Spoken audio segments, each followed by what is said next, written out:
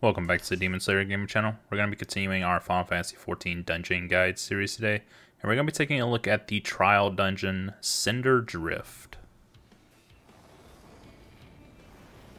In this trial, you'll be going against Ruby Weapon. If this video helps you out at all, please make sure to like the video, subscribe to the channel, as it does help me out as a creator.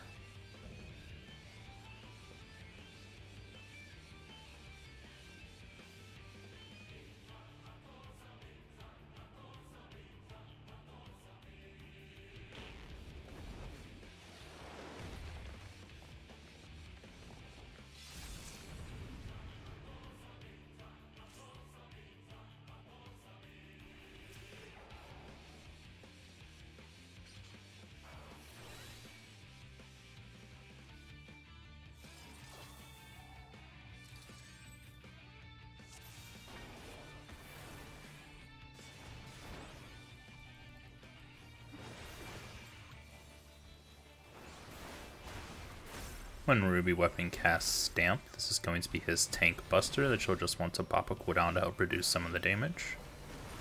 Optimize Ultima will be party-wide damage that just has to be healed through.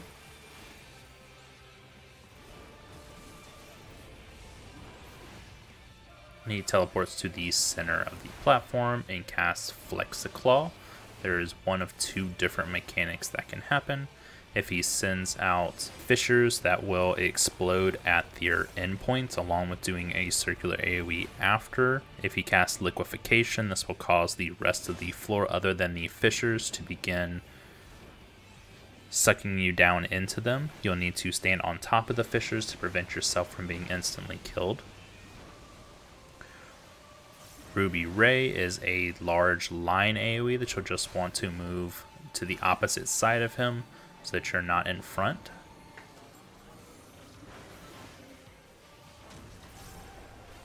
Optimize Ultima again will be his party-wide damage that it needs to be healed through. When he teleports to the center of the platform again and casts Flexiclaw one more time.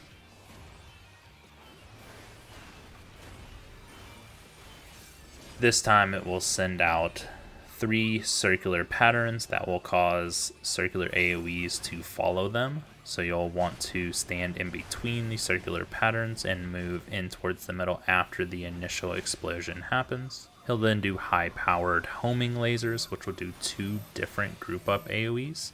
So you'll want to split the party and divide these so you have 4 people in each group.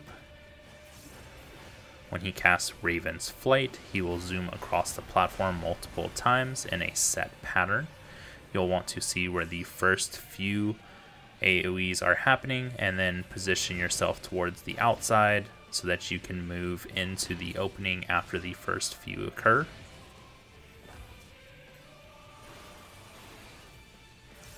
After this, it is better to move Ruby Weapon towards the center of the platform so that the melee in your group can hit their positionals appropriately. He'll do a stamp followed by homing lasers.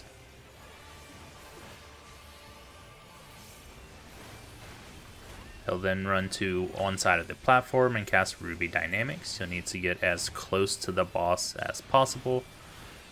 Then the homing lasers will show their AoE on every party member that you'll just need to spread out to avoid overlapping these before casting another optimized Ultima.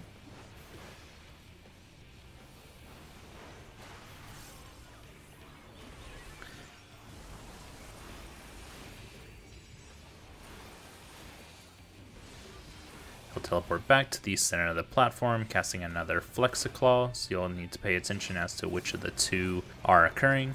If you get the fissures like we did, then you'll want to position yourself away from the boss and the ends of each of the fissures. And if he casts Undermine after this will cause AoEs to occur along the entire fissures, so you'll want to make sure you're not standing near them.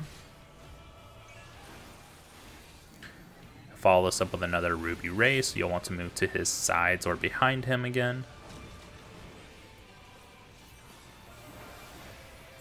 Before another optimized Ultima.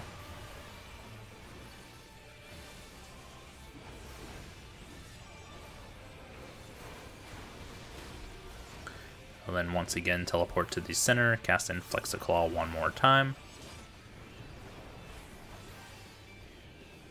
If you get the fissures or the line patterns, you'll want to position accordingly to dodge the mechanic.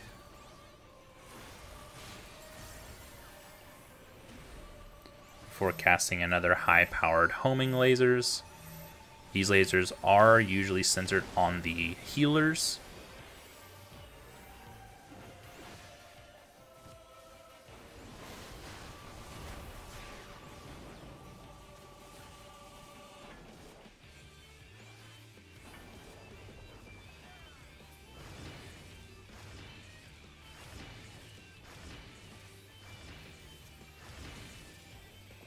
After you deplete Ruby Weapon's HP, there will be a transition phase before phase 2.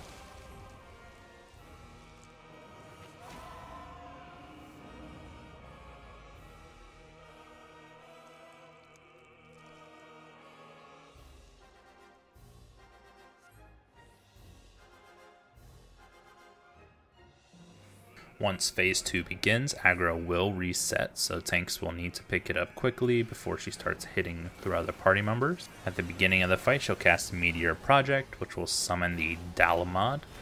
That will begin to crash into the background, causing party-wide damage. She'll then cast a negative Persona, which will summon 2 Raven's images onto the platform. Tanks will want to pick them up and keep them separated. Both of these have multi-hit tank buster abilities that you will definitely want to use a cooldown on, as they hit quite hard. While this is occurring, there will be circular AoEs under certain party members that you'll want to just move away from the rest of the group so you don't hit multiple people.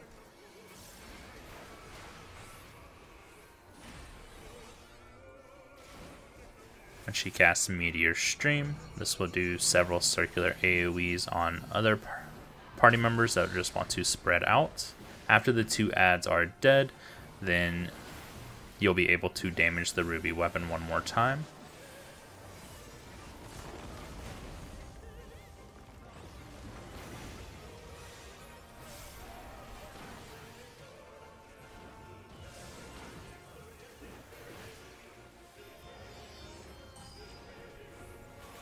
She'll then cast Magitech Meteor, followed by Magitech Comet. The comets will fall right away, then you'll just want to position yourself in between them to avoid being too close to them and taking a large damage from their landing. You'll then want to get behind them so that the damage from the meteor is extremely reduced.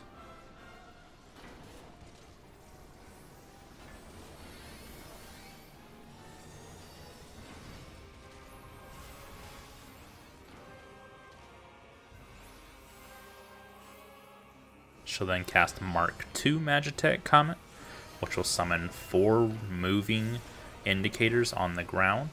You'll want 2 tanks and 2 DPS to stand under them in their final locations so that you can catch the comet.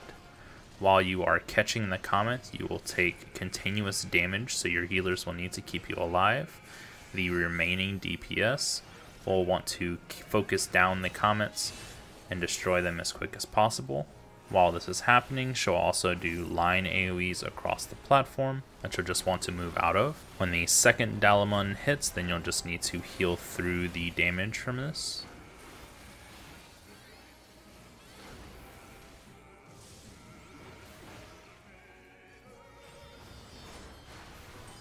Outrage will be party-wide damage that just needs to be healed through.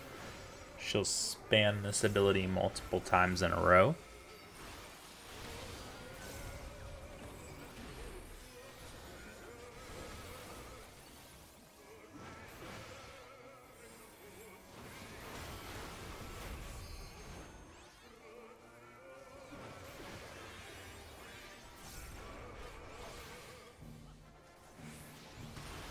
Meteor Stream will be 4 circular AoEs that you'll just want to spread out to avoid overlapping. And this should be it for the Cinder Drift. I hope this helped everyone out, and if it did, please make sure to like the video, subscribe to the channel, and I will catch you on the next one.